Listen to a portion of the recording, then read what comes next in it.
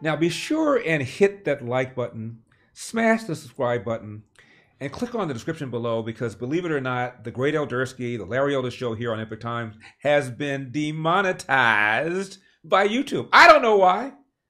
Maybe it's because of our skepticism about the COVID lockdowns. Maybe it's because of our skepticism about the results of the 2020 presidential election.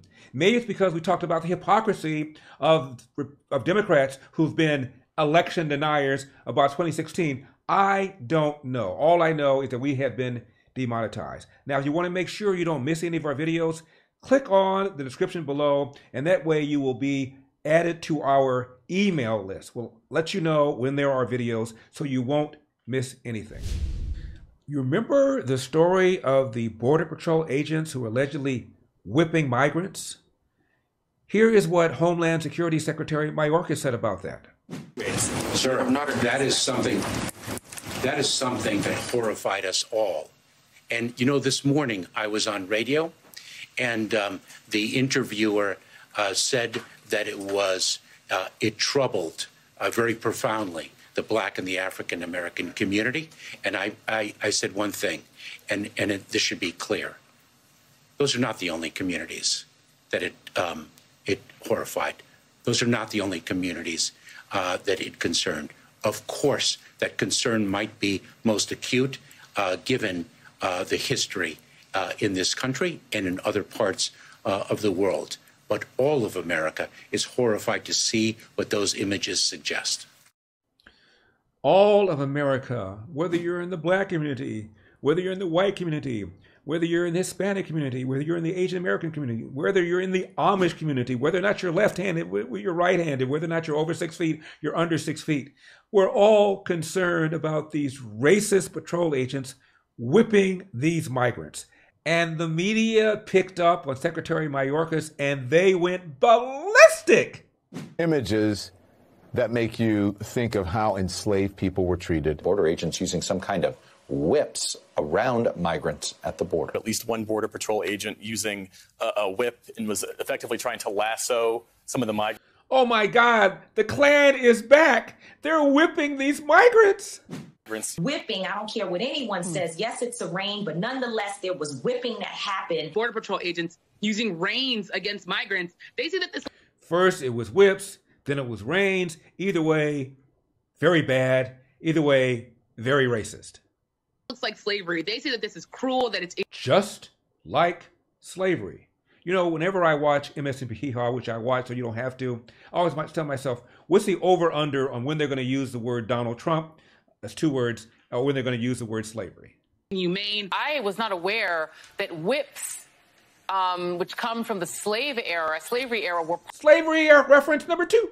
Part of the package that we issue to any sort of law enforcement. I was unaware we issued a package of slave tools to our Border Patrol agents on the border. I had no idea, says Joy Racecard Reed. 2021, seeing whips and being them corralled on horses. In the year of 2021, who'd have thought it? It's almost like James Byrd being dragged. It's almost like somebody burning a cross on people's lawns. It's almost like watching a Black man hang from a tree. I never thought in the year 2021 he would say something like this. This was just a sickening and dehumanizing image. When you start whipping people and you want to split hairs between reins and whips, I don't care what it is. I don't care whether it's a rein or a whip or a rein. You say tomato, I say tomato. It is still slavery. Humanity. Race is just the most palpable tool in the toolkit. It used to be of the Democratic Party back in the day. One slight problem. None of it was true. And before Secretary Mayorkas went on television to bemoan the use of reins or whips on these migrants, he knew it wasn't true. Here's an email. A photographer was there. Email shows some of the Haitian men started running, trying to get around the horses. I've never seen them whip anyone. He was swinging it, but it can be misconstrued, this photographer writes, when you're looking at the picture, end of quote. Here's what Fox News' Bill Malugin said about the emails. It shows the officials in the Biden administration knew ahead of time they weren't whipping anybody. An email obtained through a records request reveals that DHS Secretary Alejandro Mayorkas was privately alerted by DHS officials that the whipping narrative behind the infamous horseback Border Patrol photos wasn't true. Oops! But at a press conference hours later, Mayorkas didn't stop or dispute that narrative. Oops! The email was obtained by the Heritage Foundation, which filed a Freedom of Information Act request with DHS. Oops! 7 months ago, seeking all DHS communications about the incident with the horseback agents in Del Rio, Texas last summer. Now, by the way, the Heritage Foundation is a conservative think tank. They filed a Freedom of Information Act to get this video, to get these memos. Why didn't the New York Times do that? Why didn't the Washington Post do that? LA Times, Chicago Tribune, after all, they are allegedly newspapers. Emphasize the word news. Last week, DHS finally produced an initial batch of emails, including one from September 24th, 2021, the same day President Biden said this. To see people treated like they did, horses barely running them over, people being strapped. You know, whenever there's a race card, you know Biden's going to pick it up because Biden is the great white savior. You know, the guy that used to strategize when he was a kid in Wilmington on how to desegregate movie theaters and restaurants in Wilmington, Delaware. No evidence he ever did any of that. You know, the great white savior who went to South Africa and tried to see Nelson Mandela when Nelson Mandela was behind bars. No evidence that he ever did any of that. You know, the great white savior who said to Charlemagne the God, if you don't know whether or not you want to vote for me or Donald Trump, you ain't black. The great white savior who told a bunch of black people in a speech that Mitt Romney wants to unchain Wall Street, wants to put y'all back in chains. You know, the great white savior who said about Barack Obama in 2008, you know, he's the first black, clean, articulate African American. Man, that's a storybook. This guy, Barack Obama, actually showers every day, says Joe Biden. It's outrageous. I promise you those people will pay. And the great white savior who says, you know, I wasn't even going to run for office again until that guy who preceded me, referring to Trump, he doesn't like to say the T word. He said about Charlottesville, about these people that were coming out of the forest, holding tiki torches, eyes and veins bulging. And what did the guy before me say, referring to Donald Trump? There are good people on both sides. Even Jake Tapper of CNN, that I watched, that you don't have to, and Michael McConish of CNN, that I watched, that you don't have to, both said a year and a half later, Donald Trump, when he referred to good people on both sides, was referring to the debate about whether or not there ought to be a Confederate monument in the public square. He wasn't saying there were good Nazis and bad Nazis on both sides, but the great white savior, Joe Biden, still says it. He recently said it to an international group of people. It's a lie, but that has never stopped Joe down with the people. Biden does it. Now, hours after the president's comments, Marcia Espinoza, DHS's top public affairs official, sent this email to Secretary Mayorkas and other DHS officials at 12:05 p.m.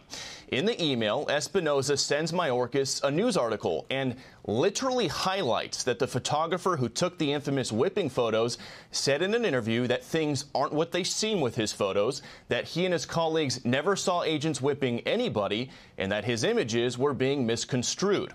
So Mayorkas knew this before he has a press conference where he talks about every community was outraged by this. You don't have to be a black community or a brown community to be outraged by this. Although, of course, obviously, if you're in the black community, said Mayorkas, and the brown community, you're going to feel this more acutely than if you're not black or brown.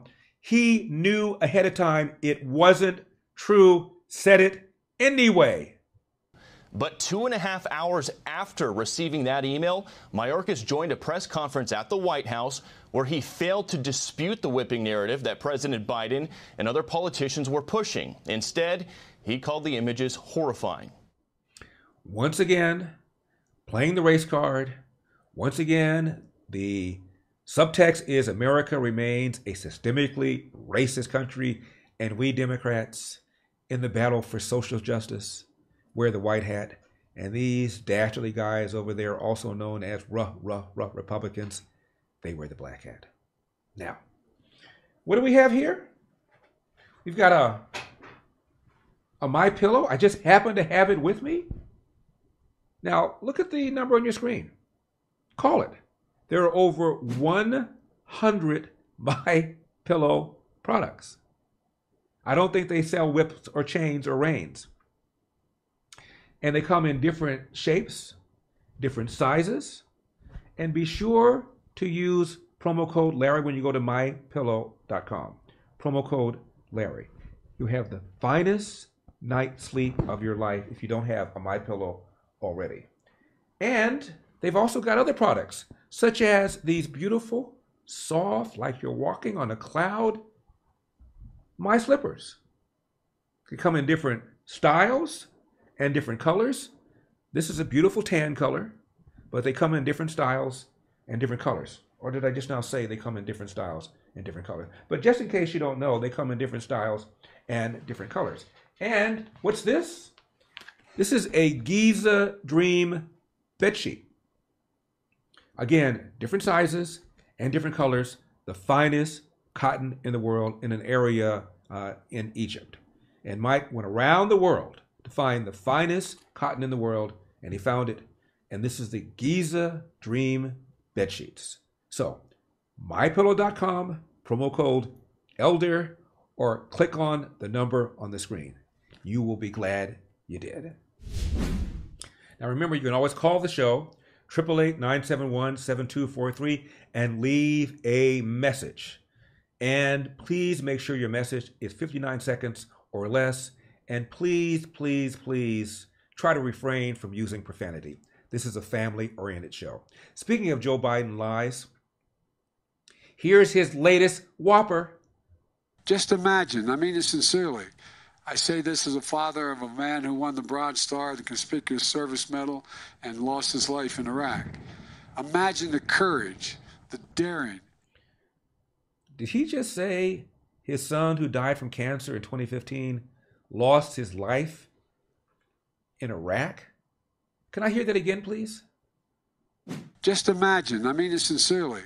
I say this as a father of a man who won the Bronze Star, the Conspicuous Service Medal, and lost his life in Iraq. Imagine the courage, the daring, and the genuine sacrifice they all made. Yeah, he just said his son lost his life in Iraq. His son tragically died. He died of cancer. He did not lose his life in Iraq. Now, there's a term called stolen valor, and that's when people lie about being in the military or lie about having experienced combat. One of the Democratic senators said he experienced combat in Vietnam. He did not. He got hammered for that. He apologized. So here, Joe Biden is using, frankly, stolen valor, referring to his son, Beau, who, quote, died in Iraq. He died of cancer and died stateside. Now, it's possible, of course, Joe, who's suffering cognitive diminishment, is forgetting. But the White House keeps defending Joe and saying he's perfectly fine, perfectly fit, which means this wasn't attributable to some sort of declining faculties. There's another word for this, which was be a lie. Can I hear this one more time, please? Just imagine, I mean it sincerely. I say this as a father of a man who won the Bronze Star, the Conspicuous Service Medal, and lost his life in Iraq. Imagine the courage, the daring, and the genuine sacrifice they all made.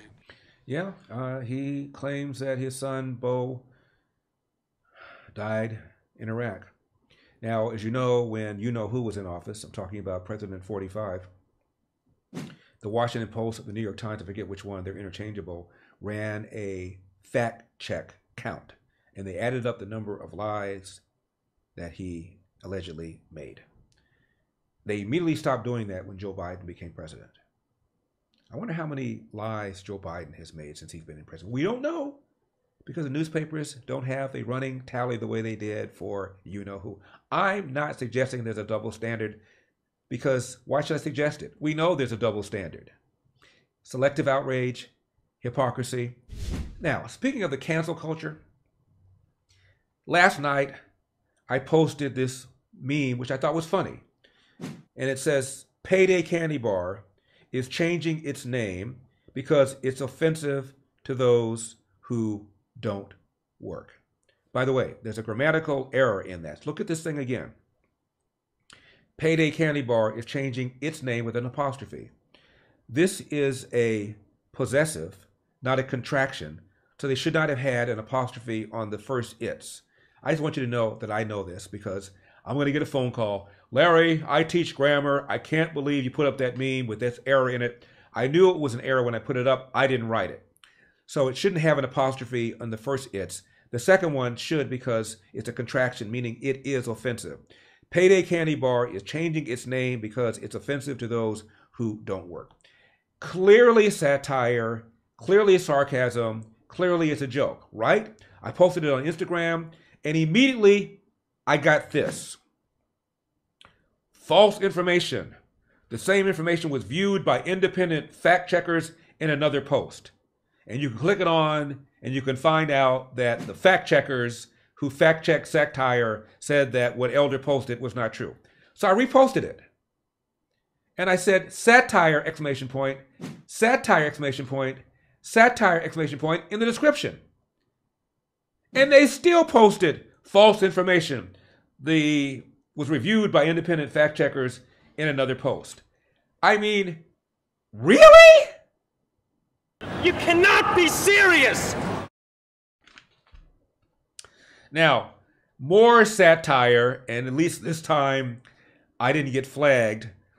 There has been a Hunter Biden sighting. What?